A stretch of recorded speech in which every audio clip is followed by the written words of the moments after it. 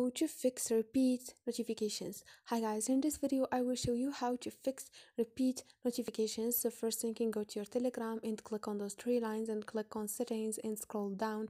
You will find notifications and sounds, and here guys you can scroll down and you will find other notifications, which is keep alive, service, and background connections, and also you will find the last one, which is repeat notifications, and click on it, and this is how you fix repeat notifications. You can click on off and never repeat notifications, and also you can choose from those, which is 5 minutes, 10 minutes, 30 minutes, 1 hour, 2 hours, or 4 hours.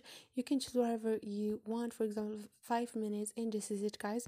This is how you fix repeat notifications. Hope this video was helpful. Don't forget to subscribe and don't forget to like the video, and see you on the next video.